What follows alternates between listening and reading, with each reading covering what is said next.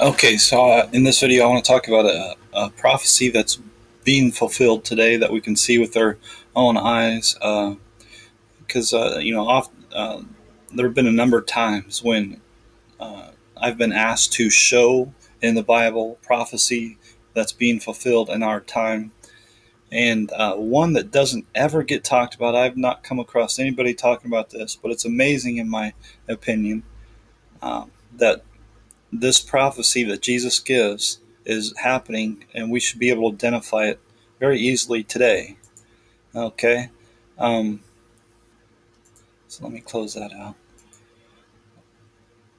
All right, so this stems from Luke 23. If you're familiar, uh, just to remind you that this is when Jesus stood before Pilate, and Pilate's like, I don't see anything wrong with this guy, but the Jews demanded that they crucify him, and so he said, okay. And Pilate gave a sentence that it should be as they required. So, uh, just to confirm, if you will, it was the Jews that had Jesus killed. It was Pilate that ordered the sentence. It was the Romans that actually stuck him, but it was the Jews that demanded that he be killed. So, and we read about this in other places in the Bible as well. There should be no doubt that it was the Jews that had him killed, but it was the Romans that executed the judgment.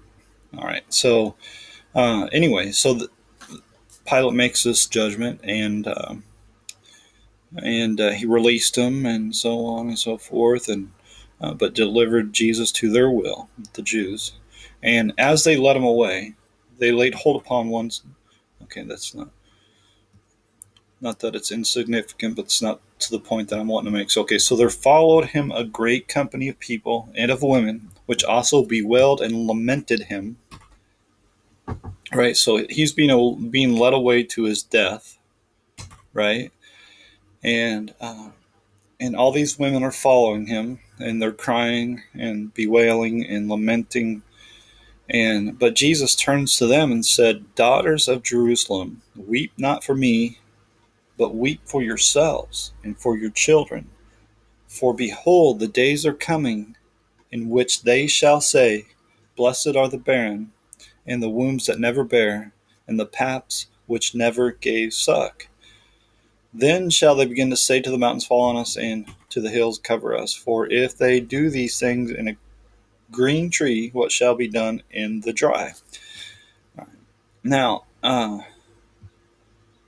just to elaborate a little bit, if you don't mind, blessed are the barren means blessed are those who don't have any children. And so what we have today are women who are going out and having their insides uh, taken out or something. I don't even know what's going on there. But blessed are the barren and the wombs that never bear.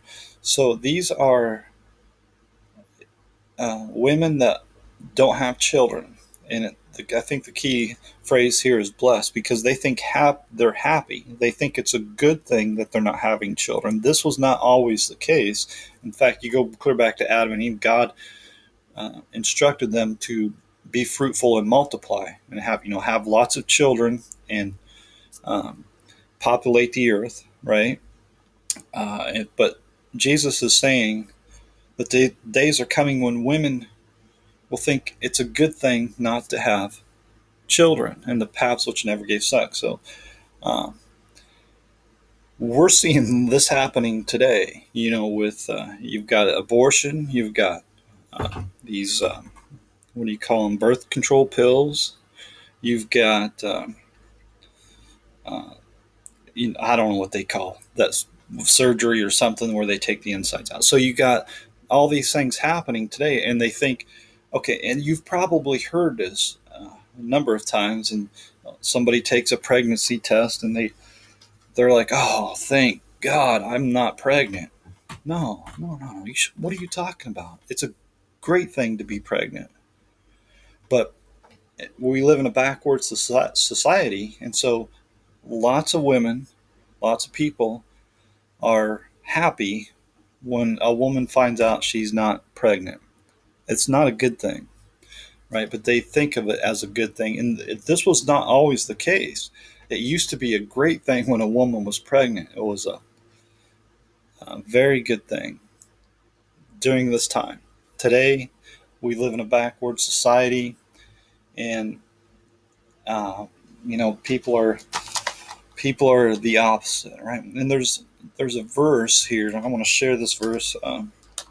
Well, I'm not sure if I remember where it's at. Isaiah, woe unto them that call evil good and good evil, that put darkness for light and light for darkness, that put bitter for sweet and sweet for bitter. So this is an example of backwards thinking people.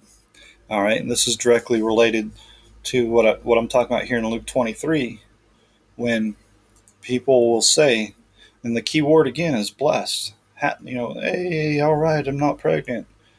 Um, no, that's backwards. That's backwards right there.